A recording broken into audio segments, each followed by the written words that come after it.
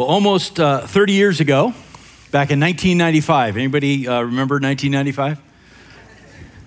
Before I was called into vocational ministry at a time when Tanny and I were still fairly newly married, a worship song was written and performed by Matt Redman. It came out in that year. It was called Better Is One Day. Some of you remember it, right? You remember Christian Contemporary from the 1990s, right? Here's how the lyrics went. How lovely is your dwelling place, O Lord Almighty. I'm not going to sing it, by the way. You would not want that. How lovely is your dwelling place, O Lord Almighty. My soul longs and even faints for you. For here my heart is satisfied within your presence. I sing beneath the shadow of your wings. Better is one day in your courts than 1,000 elsewhere. One thing I ask and I would seek, to see your beauty, to find you in the place your glory dwells.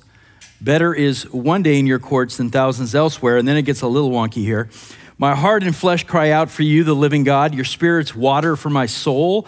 I've tasted and I've seen. Come once again to me, and I will draw near to you. So simple melody, lots of repetition, but I vividly remember back in the 1990s loving that song, not just because there were portions of it that came directly out of Scripture, but I recall the imagery in my mind as I sang that song.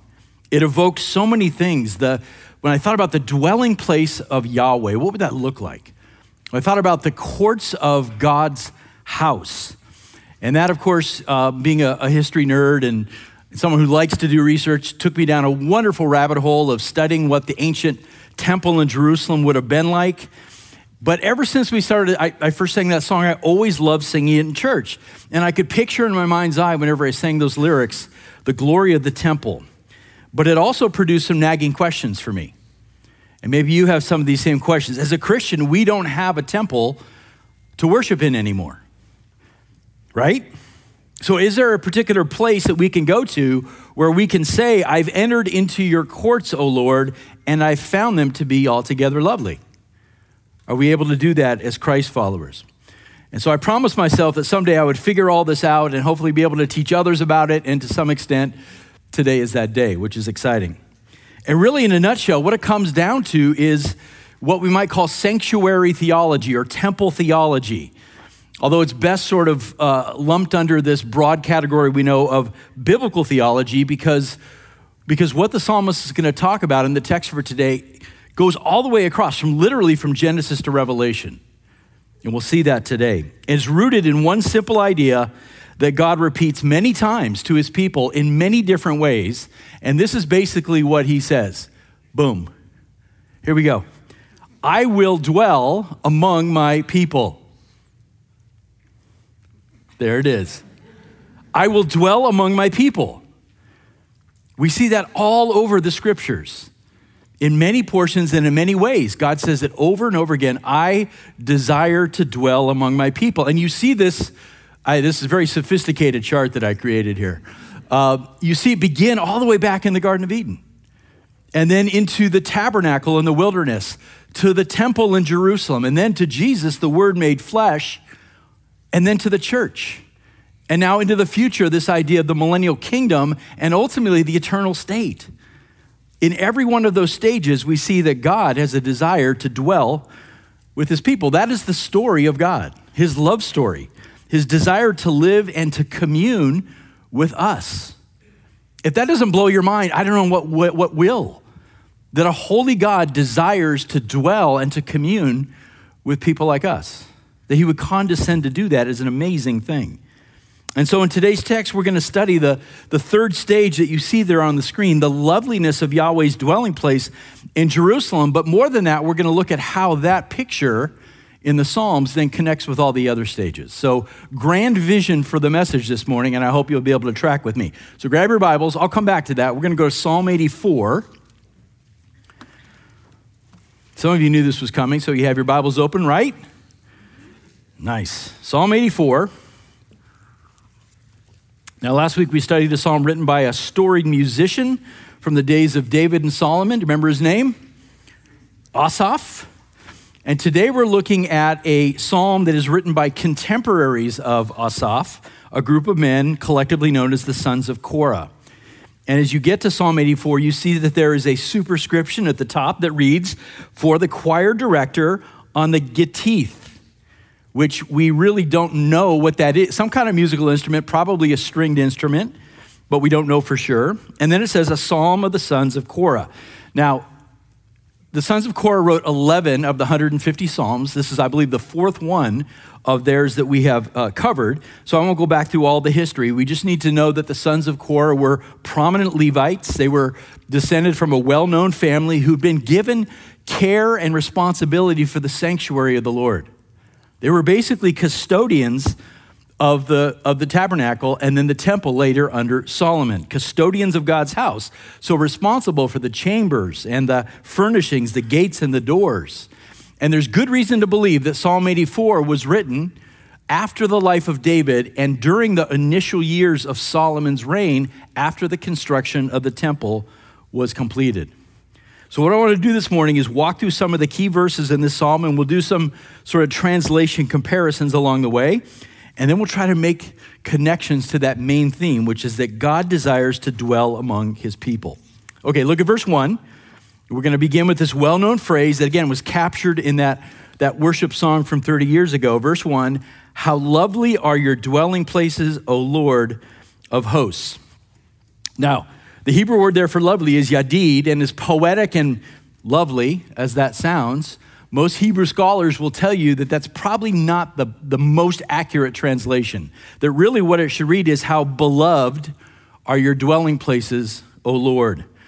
Or if I would paraphrase it according to the Jeff Noe Study Bible, "How much I love every part of your magnificent house, O Lord." That's what he's saying. How I long for every part of your magnificent house. Now, one of the things you find interesting in this psalm is that how the psalmist refers to God throughout this particular song. 4 times he calls him what? The Lord of hosts in English. The Lord of hosts. In Hebrew, you guys know probably this is Yahweh Sabaoth. And that title, Saba, is the Hebrew word for army. So there's a very specific vision that the psalmist has of God. He is the God of the heavenly armies. And so the picture you get is the psalmist is thinking of the temple, this grand temple in Jerusalem, and as he looks at it, this is what he thinks of: the God or Yahweh of armies, which speaks of his might and his power. It talks about Yahweh being a refuge and a shelter, a protector of his people. So what he's projecting to us by calling him Lord of hosts throughout is this immeasurable sense of strength that he finds in the Lord. How lovely are your dwelling places, O Lord of hosts. Verse 2, "My soul longed and even yearned," or the traditional rendering of that is fainted, which is a strange word, right? We don't often use that word today. I fainted over that. It's strange. "My soul longed and even yearned or fainted for the courts of Yahweh. My heart and my flesh," which is both parts of a man, right? So with his entire being, he says he sings for joy to the living God. Now, Psalm 84 is generally considered a pilgrimage psalm. A pilgrimage psalm, meaning it's written from the perspective of a traveler, somebody who is somewhere in the land of Israel and is traveling on foot towards Jerusalem, longing to make it to the temple courts. And that's key to really interpreting and understanding this psalm. This guy is on the way to the temple courts, and he's longing to get there. But it's not an easy road that he's on. And that gets picked up in verses 5 through 7. And we'll look at that in just a bit. It's not an easy road. But while he's traveling and while he's writing and singing the song, his soul longs to be in Jerusalem. It's like, if you've ever, by the way, I hate road trips in cars. I'm too tall. I don't fit in cars well. But if you've ever been on a long road trip and you just want to get to your destination, the travel part is a bit of a grind, isn't it? It's uncomfortable. You just want to get there. Well, that's sort of the heart of the psalmist here. He just wants to get there. He wants to get to the house of the Lord, to be with his fellow worshipers. This is his all-consuming passion. He wants to be in the courts of the Lord, to have his breath taken away by the divine transcendence of the temple. But more importantly, he wants to be with the God who's taken up residence there. And that's important to understand. So with his entire being, he sings for joy as he goes along. He sings to the living God who he knows has condescended to dwell in this structure that he is heading for. Now, verse 3 sounds a little bit strange to us. It almost feels like, I don't understand why he put this in here. But the idea that the psalmist uses in verse 3 is really very, very beautiful. He says, the bird also, some of your translations may say, even the sparrow has found a home or a house, and the swallow a nest for herself, where she may lay her young, even your altars, O Lord of hosts, my King and my God. So why did we end up with birds here, right, Ross? Ross could point these birds out to us after the service if you want. Ask me about that later if you don't understand. But you get a sense here, the psalmist is, again, he's traveling to Jerusalem. He's on this difficult road, and he's thinking back to a time when he was in the temple, and he would see these little birds flitting all over the courtyard. And they would fly up into the corners, the highest points of the temple structure, and they would make their nests there, and they would care for their young. And now the psalmist thinks of that image, and he envies those birds. These simple little creatures that God cares for and loves, he envies them because they are in the house of the Lord, and he still has a long way to go. It's really quite a beautiful picture. And he thinks, to be able to make a home in the house of the Lord and to care for a family like that in the courts of my God. Wow. Back in his day, Spurgeon actually, and I read this sermon, he preached a whole sermon just on that verse 3. He called it the sparrow and the swallow. And basically what he did was he developed the idea that just like these birds found homes for themselves in the house of God, just as they built nests for their young, so every Christ follower should do the same thing, to build a nest for himself and for his family in the local church. And it's a beautiful picture, isn't it? Birds, Ross. They can tell us so much. All right. Before we go any further, let's talk about Solomon's temple. And I'm going to give you an image. This is just an artist's rendering of what it might have felt like and looked like to be in the courts of the Temple of Solomon. Look at that picture. Amazing. If you asked any ancient Israelite where the most important place on earth was, this was it. It's a no-brainer for them, right? Nothing could compare to that site. This was the place where the covenant God of Israel had chosen to condescend and to take up residence. And inside that structure, behind those massive ornate doors, think about this now, the creator of the universe manifested his presence through his Shekinah glory. He was right there behind those doors. So in their minds, the temple here on Mount Moriah, where Solomon built the temple, was the absolute center point of the earth. This was the place in their minds where heaven and earth came together as one. It meant everything to the psalmist to be in this place. Now, the account of the building of the ancient temple is recorded in two different places in Scripture. If you ever want to read about it, 1 Kings 5-8 and 2 Chronicles 3-4. And so we have all this detail about the temple, which helps artists to be able to draw it like this, right? The temple itself was, and by the way, don't confuse it with the second temple, which was expanded and made much larger by Herod. This is Solomon's temple, okay, built somewhere after the year 1000 BC. But the temple itself was rectangular in shape. It was divided into three parts. You had the courtyard, you had the porch, and then you had the house. And within the house was, of course, two places, the holy place and the most holy place, also known as what? The Holy of Holies. And the Holy of Holies, the shape of it was a perfect cube. And that's important to understand. Inside the Holy of Holies were two cherubim made of olive wood and covered with gold. And beneath the cherubim was placed what in the Holy of Holies? The Ark of the Covenant, which David had brought back to Jerusalem, and then Solomon had brought up from the city of David up onto the Temple Mount and Mount Moriah with incredible fanfare and with a great prayer of dedication. And it was there over the mercy seat and between those two cherubim in the Holy of Holies that the glory of the Lord would appear. Imagine that. Have you ever tried to do this in your mind or seen pictures of what artists have drawn of what that might have been like to be in the Holy of Holies? Surrounding the house on three sides were all kinds of storage chambers, and alongside the porch were two bronze pillars, and you can see them on the sides there. They were so magnificent in size and so ornate that the Bible tells us they actually had names. They were given names. According to 2 Chronicles 3:17, one was called Yakin, which means God establishes, and the other was called Boaz, which refers to the strength of God. So God establishes in strength. So maybe that's a connection to why the psalmist now continually talks about the Lord of hosts or Yahweh of armies. The picture being painted for us is of might and of power of who Yahweh is. Make sense?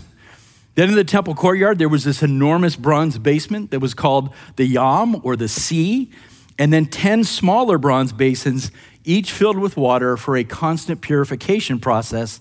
And of course, in front of the porch in the house was the massive bronze altar that they used to actually burn the sacrifices. What a wild scene, right? It's so hard for us living so many years later to even fathom what this might have been like. The Bible tells us it took 7 years to complete the temple, that 3,600 men functioned as overseers on the project, and 150,000 men labored to build it. It was one of the great architectural achievements of the ancient world.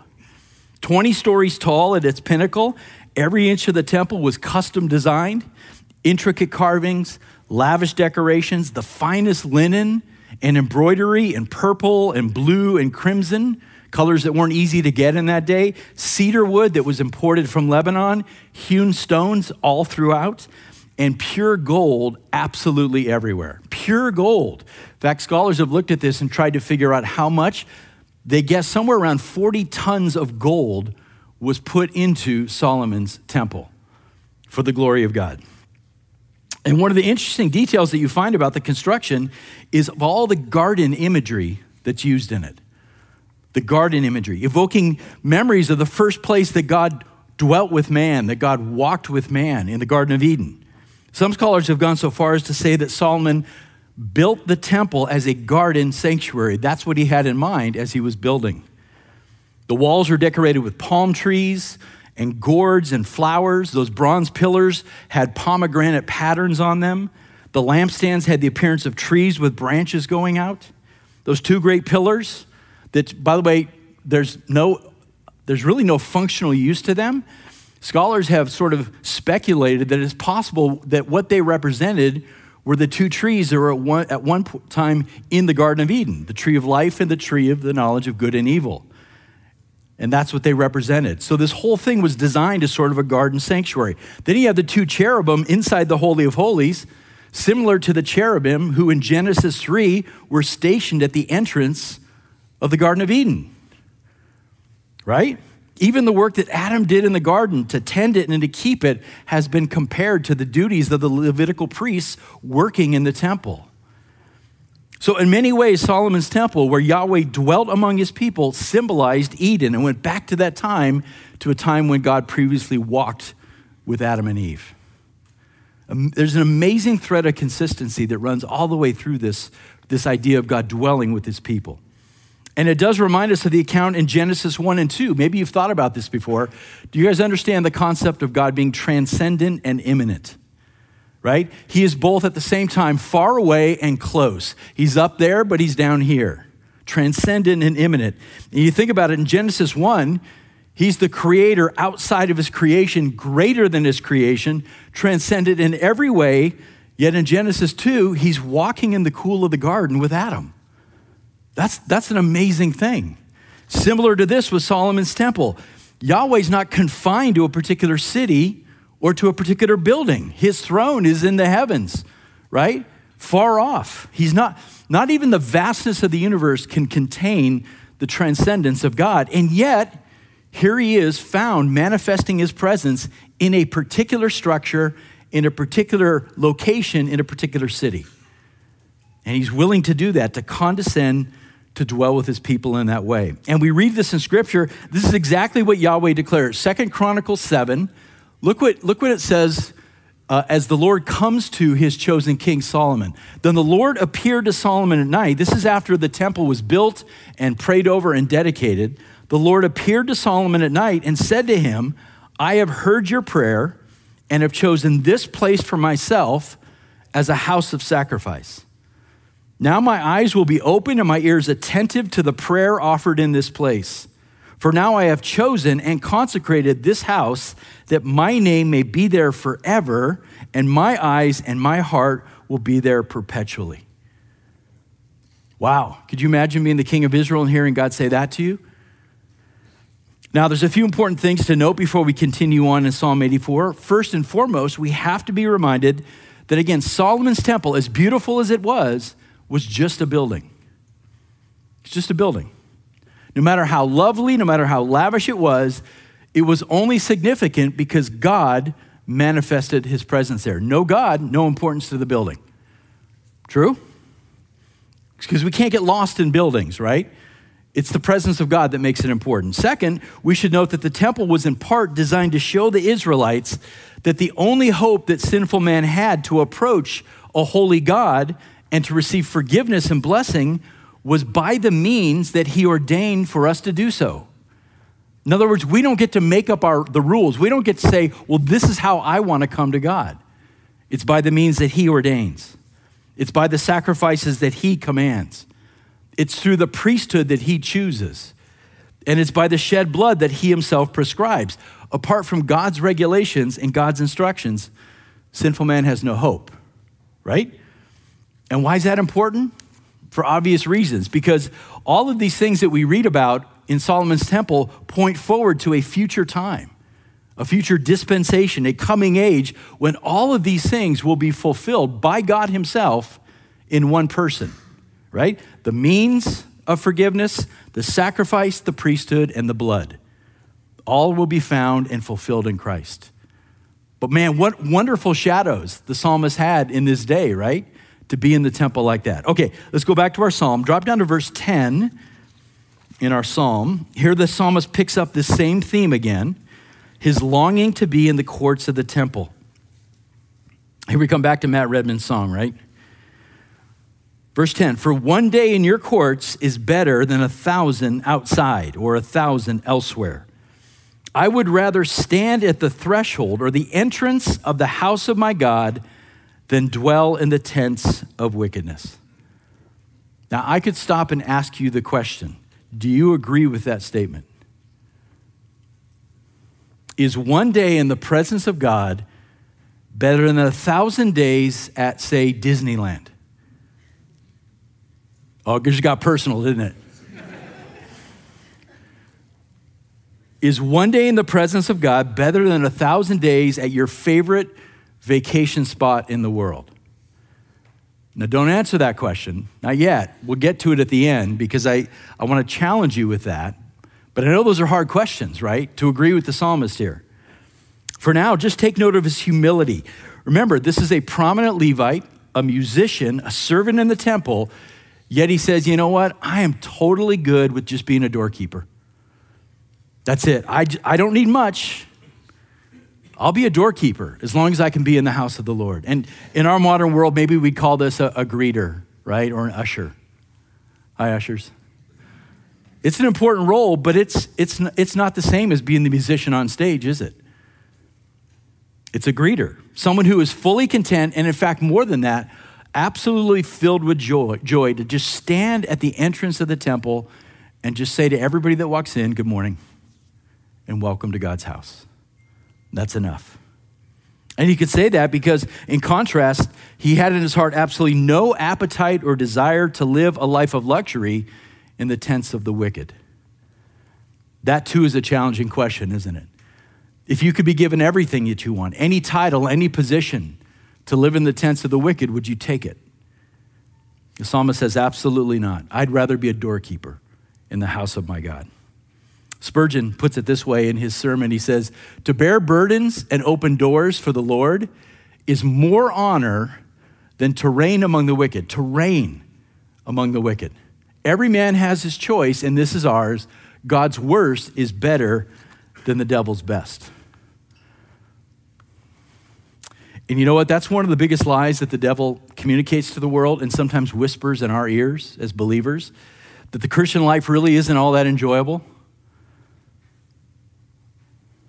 That following Christ is going to hold you back from enjoying the finer things in life, and that you'd find more fun and more satisfaction if you just explored a little bit more in the tents of the wicked.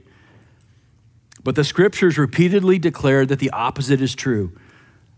That true satisfaction and joy in this life can only come from knowing God and abiding with him. And this is a choice, as Spurgeon says, this is a choice every man and every woman has to make. David wrote in Psalm 16, "In your presence is fullness of joy. In your right hand are pleasures forever." In Psalm 36, he said, "Your children drink their fill from the abundance of your house. You give them to drink the river of your delights." In Psalm 63, "Your loving kindness is better than life itself.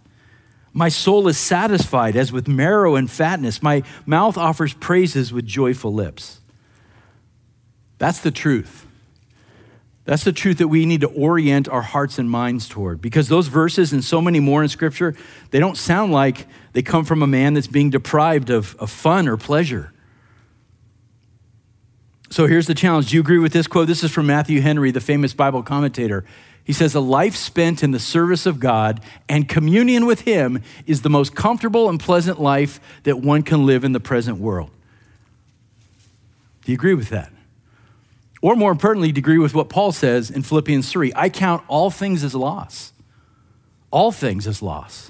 in view of the surpassing value of knowing Christ Jesus, my Lord, for whom I've suffered the loss of a few things." No, all things. "And count them but rubbish, trash, so that I may gain Christ and may be found in him." Or even better yet, do you concur with Jesus himself when Jesus said, "Look, I came to give my sheep not just life, but life abundant. I came to give you abundant life, far more than anything you'll find in the tents of wickedness." So friends, don't bite on Satan's lie. Decide this day that you would rather be a doorkeeper or a janitor or a plumber or whatever in the house of the Lord rather than a ruler or a celebrity or a millionaire in the tents of the wicked. Amen? Those are hard questions, right? Challenging questions. Okay, I mentioned earlier that Psalm 84 was written as a pilgrimage psalm from the perspective of a man on journey. Look at verse 5 now. We're going to really see more of this in verses 5 through 7. He says, "How blessed is the man whose strength is in you, in whose heart are the highways to Zion." Now, there's some alternative translations to that last phrase, but the basic idea is this: how blessed is the man whose strength is in the Lord and whose heart is set on a pilgrimage to Zion, to the house of the Lord, whose heart is set on that. How blessed is that man? So he's drawing a picture of a group of worshipers who are making their way towards Jerusalem. But the key phrase to underline is, whose strength is in you. That's the key phrase. It's not enough just to go to Jerusalem, right? But the one who finds his strength in the Lord is the one who is blessed. Now, why? Why is the strength needed? Because to get to Jerusalem, you've got to go through something called the Valley of Baca, and that's in verse 6. Passing through the Valley of Baca, they make it a spring. The early rain also covers it with blessings. And at first blush, you're like, huh? That's super confusing, right? Let me try to explain what's going on. First of all, there is no Valley of Baca anywhere else in the scriptures, and there's absolutely no historical record or geographical record of it. In other words, it doesn't actually exist. What that tells us is the psalmist is using it as a metaphor. Now, in Hebrew, the etymology of that word Baca is closest to the verb for weeping. So what he's doing, if the psalmist intends to use this as a metaphor, what he's talking about is a group of travelers that long to get to Jerusalem to worship in the house of the Lord, but first they got to go through the valley of tears, the valley of suffering. It's a place that's symbolic of affliction and trials. So there's something bigger going on here. Step back and see if you can catch the backdrop of the poetic language that he's using here. Does that not describe the life of a worshiper of God? Think about this. If you know the Lord Jesus Christ, you have a longing in your heart, a consistent desire to be in his presence. You have the feeling of longing for worship, to be with your church family in the house of the Lord. But then everything gets in the way. Life throws all kinds of hindrances and obstacles at you. And in certain times and seasons, you got to walk through tears and suffering and affliction. You got to walk through dark valleys, the valley of Baca. And what do you need in those seasons? You need the strength of the Lord to get through, because you won't make it alone. That's the picture he's drawing here. At every step, you need the strength of the Lord of armies to get through this valley. That's why the psalmist says, how blessed is that man whose strength is in the Lord, whose heart is set on getting to the temple in the strength of the Lord, getting to worship. And when we rely upon his strength and not our strength, what he's saying is here, then the valley of Baca becomes a spring, a refreshing spring, not a dark valley. Do you see it? If we trust in his strength and not our own, even that dark valley can become a refreshing spring of divine grace to carry you through. And the result is, verse 7, these travelers go from strength to strength because they're not trusting in themselves. And he's not saying, look, the train just got easier or the valley's no longer scary. No, it is. But the Lord will carry you through step by step, strength to strength. And look what it says at the end. Every one of them, it says, appears before God in Zion. Catch that now. This is super important. Every single person who is in the grip of Yahweh, who journeys with him through the valleys of this life, will arrive safely to appear before him. What does that sound like? Sounds like salvation. Again, the bigger picture here. Yes, it is describing this smaller picture of these travelers, but it's bigger than that. Guys, this is divine election and perseverance of the saints in the Old Testament. You're in my grip. I will carry you step by step. I am your strength, and every single one of you will get to Zion where you will appear before me. Pretty cool, huh? Yeah, okay. You're all just, I can see the wheels cranking here. It's really an amazing passage. Okay, back to the diagram. Let's keep going on this. Let's talk more about biblical theology and the temple. Okay, I'm gonna run through this really quickly to try to get you through the rest of these steps. So you're gonna have to track with me, okay? But stick with me on this. First of all, go back in your mind. Let's go back to Eden. Go back in your mind to the opening chapters of Genesis. How did God create the sanctuary we call Eden? And that's what it is. It's a sanctuary. The garden was a sanctuary for man, filled with God's goodness and his presence and his blessing. And it was God's desire to dwell and commune with this glorious creation, the highest of all God's creation, the ones made in his image. And the intent was that that God would expand this sanctuary, this garden, and rule over the earth through man and woman. But then we know what happened, right? Because of the fall, Adam and Eve were evicted from the sanctuary of Eden. No longer could they live in the presence of a holy God. And in that moment, everything changed, right? Leading up to today, sin, decay, and death entered into the created order. But Eden was originally designed as a sanctuary for man. And then God began to work out a sovereign plan to make it possible for sinful men and women to be made clean again and to be able to come back into his presence. And between Genesis 12 and Exodus 25, we see multiple ways where God begins to implement his sovereign plan to atone for sin. And there are little things that you find throughout. For example, in Genesis 12, Abraham builds an altar, a mini sanctuary where he can worship God. And he builds it a particular place. In English, we call it Bethel. What does it mean in Hebrew? Beit El, the house of God. And so Abraham builds a mini sanctuary and he worships right there in the house of God, long before the temple was even in anyone's mind. That's just an example. Later, the Israelites come out of Egypt and the Lord stays with his people. He's a pillar of cloud by day and he's a pillar of fire at night, and he guides his people and he assures him that his presence is going to go before them. He still desires to dwell with his people. Then as they wander through the wilderness toward the land of promise, God takes a more active step towards dwelling with them. He speaks to Moses and he says, "Let them build for me a sanctuary that I may dwell in their midst." And that's where we get to step 2, the tabernacle. The Lord gave Moses very specific instructions on how this new sanctuary should be laid out and how it should look, filled with meaning, filled with symbolism. And they built this tabernacle. And because the people at that time were living in portable tents, God said, well, that's the way I will dwell with my people. I will dwell in a portable tent, just like my people. And it was referred to as the tent of meeting, right? Which was part of this thing we call the wilderness tabernacle. And that Holy of Holies in the tabernacle became this small little outpost of heaven on earth.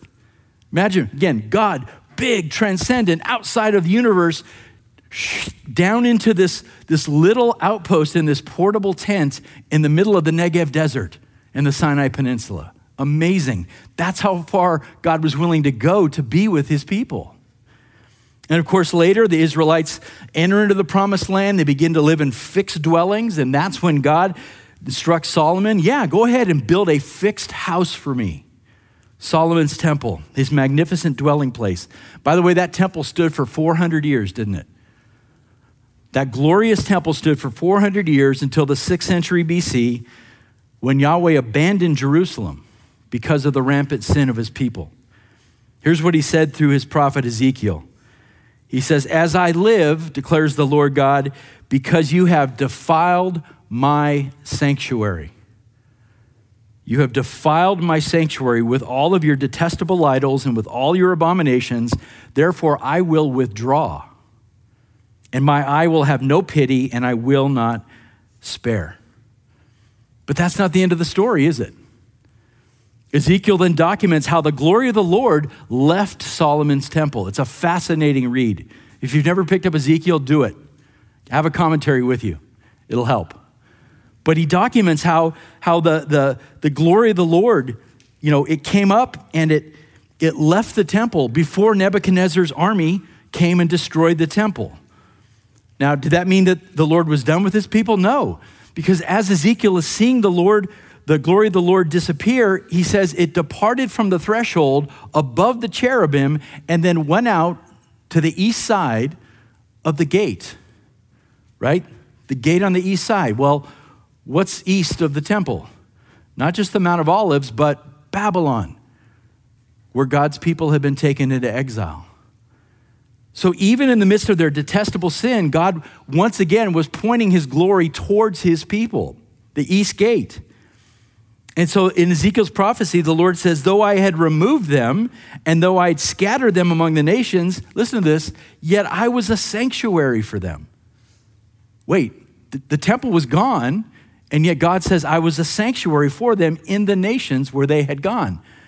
Even without a grand building, Yahweh remained with his people, continued to be a sanctuary for them, to the faithful remnant. And that's important for us today because we don't have a temple, right? So that's important to know. Because what if we sat here today and said, nope, God only appears in buildings made by human hands? We'd say, uh-oh, did he build this auditorium? We'd have a problem. But we see in the time of the exile that God was still a sanctuary for his people while they were in exile. Now, as we know, after a time of exile, God mercifully brought his people back to the land and a second temple was built, right?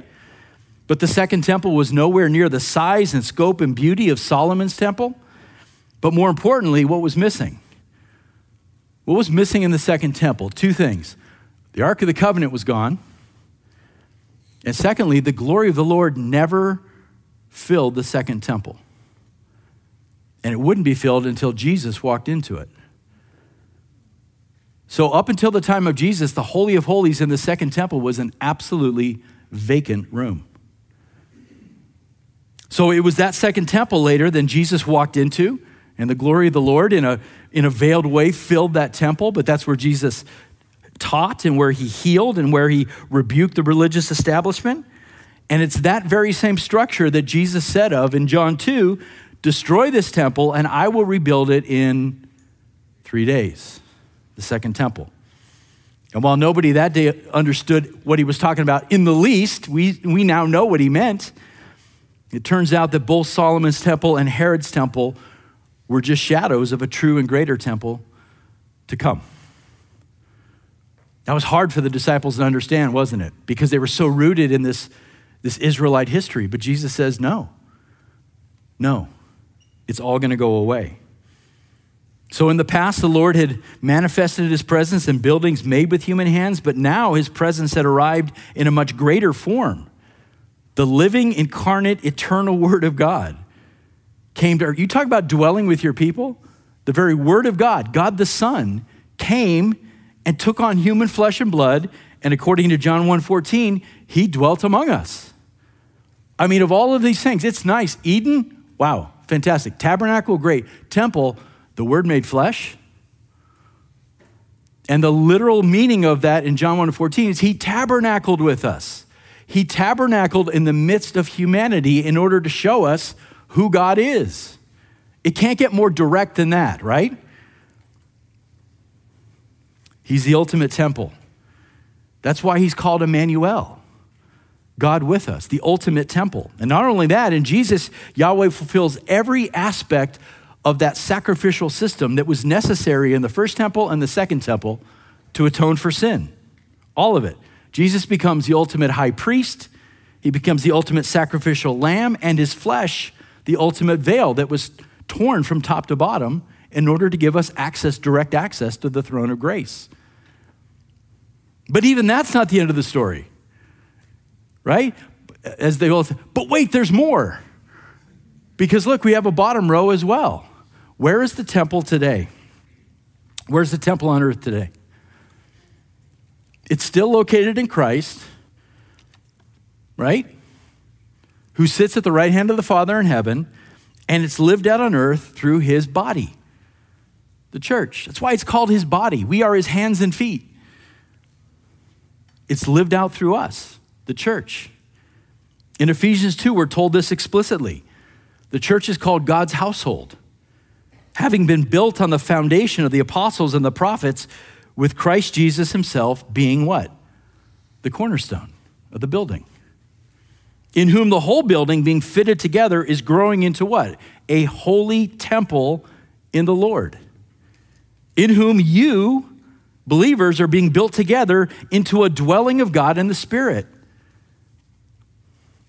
The New Testament church, the body of believers who gather in the name of Jesus, we now constitute the temple of God's Holy Spirit. Congratulations. I mean, imagine the development in this theme from Eden to the wilderness, to the temple, to Jesus, and to us.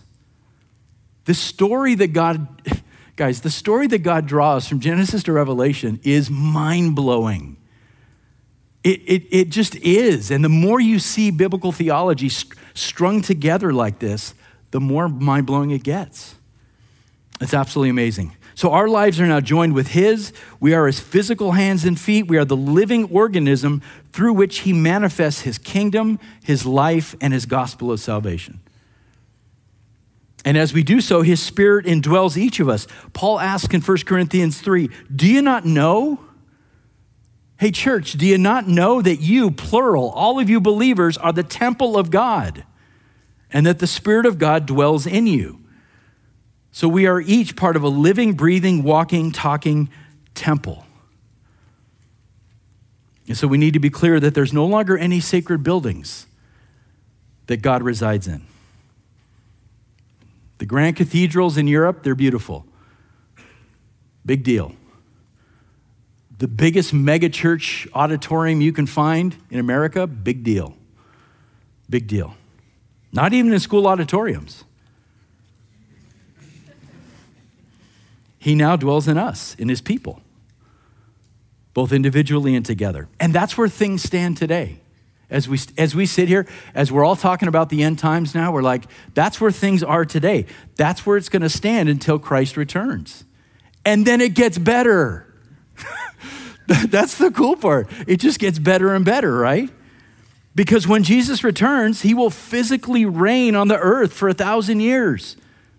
You talk about dwelling with his people, he will be physically, visibly here in Jerusalem in what we call the millennial kingdom. And he will dwell with his people, and he will rule over the nations, rule over the entire world. And as amazing as that sounds, but wait, there's more. Because that's just 1,000 years, right? It gets even better. In the book of Revelation, John has a vision of a future day, of a new heaven and a new earth coming together as one. And no surprise, it's described in a very garden-like way. Oh my goodness, wait, you mean it's going to come all the way back? Yeah, it's going to come all the way back, full circle. And that's followed by a vision of the eternal heavenly city, the New Jerusalem. And when John sees this vision of the New Jerusalem, he says, I saw no temple in it. There's no temple. He says, for the Lord God Almighty and the Lamb are its temple. And of course that's true. Why would we need a temple? Right? In the eternal state, you no longer need a building for God to reside in because the work of redemption is done at that point. There's no longer any sin. There's no separation between the Lord and his people. There's no need for sacrifice or atonement anymore. But here's what blows my mind. When you look at the description of the New Jerusalem, it has very specific dimensions. It's a cube. It's a perfect cube, just like the Holy of Holies in Solomon's temple, which tells me, and I'm willing to be convinced otherwise, that in the eternal state, the entire new creation is going to be one giant Holy of Holies, that we finally get to walk into it, that we're present with Christ in the Holy of Holies with him. And finally, Yahweh will dwell permanently and forever among his people. And we go full circle. I would dare say we actually go back to Eden, but even something far greater than that. I mean, I'll take Eden. It sounds pretty good. But this is even better. Okay, that was a lot. You guys are so patient with me. I so appreciate it. I'm writing last night. How do I condense this down? Okay, I'm going to come back. I teased the question, so we have to come back. Is one day in the presence of God really better than 1,000 elsewhere? Okay, we're going to be honest now. In our current state, in this fallen world, in these bodies of flesh, with these minds that are still being renewed, our answer to that question right now is probably no. Or our answer might be, I wish that were true. I know it should be true, but I'm not sure it's true. Right? Here's what I want to challenge you with. Trust me, when the day comes that you pass from this life and you graduate into heaven, your answer to that question will be without a doubt, yes. Unquestionably, yes. In fact, I'll go out on a limb here. When you're in paradise with Jesus, you will say that one day in his presence is better than your entire lifetime on earth. You believe me? Because in that day, God will have completed his work in you. You'll be fully sanctified without sin, and you will no longer see dimly, but you'll see face to face. And you will know that what the psalmist says here in Psalm 84 is absolutely true. That one day in the presence of God is greater than anything you can imagine, even 1,000 days at Disneyland. So here's the challenge. If that's true, here's the challenge. In the days that you're given on the earth, ask the Lord to start moving your heart and your mind towards that goal right now. Right now. Don't wait. Right now. Ask him to give you a longing in your heart to abide with him in prayer. Ask him to give you a yearning that he would be alongside you as you dig deeply into his word. Ask him to give you a sense of fainting for the gathering of the saints in worship on Sundays. To find the greatest joy possible in being in his presence here in this local outpost of God's temple. Because that's what we are. We're a little outpost of God's temple in Stevenson Ranch. Ask God to give you a fainting for it. That it's your greatest desire, that if you were far off, say in Canyon Country,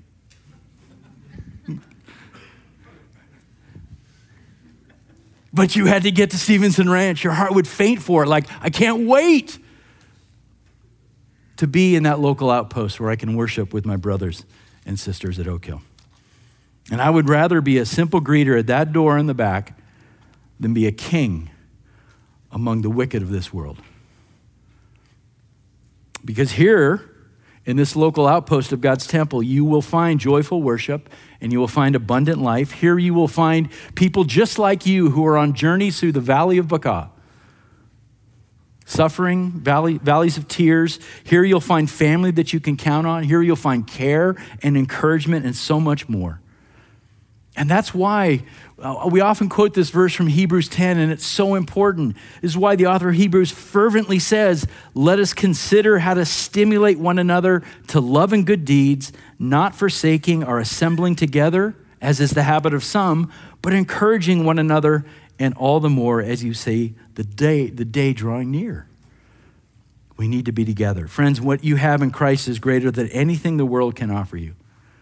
His goodness, his grace, his abundance are unrivaled. So everything else, count it as loss. And I know it's hard to say that right now, but again, get your heart and your mind striving towards that goal, to count all things as loss in view of the surpassing value of knowing him and abiding with him. And then let me just wrap up simply by reading the last two verses here in Psalm 84, because this is a beautiful summary of the psalmist's heart. Look at verses 11 and 12. For the Lord God, Yahweh Elohim, is a sun and a shield. In other words, he is a light to our paths and a refuge in times of trouble. A sun and a shield. The Lord gives grace and glory. No good thing does he withhold from those who walk uprightly. No good thing will he hold back from those who walk with him in integrity. O Lord of hosts, Lord of armies, how blessed is the man who trusts in you. That's it at the end of the day, right? Can we say amen to that? Let's bow our heads.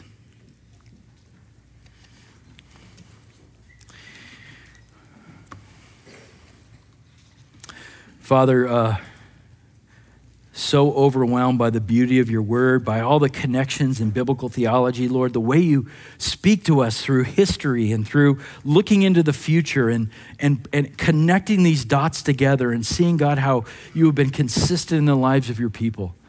You've consistently desired to dwell with us. And God, there are times when we step back and go, why would you want to dwell with me?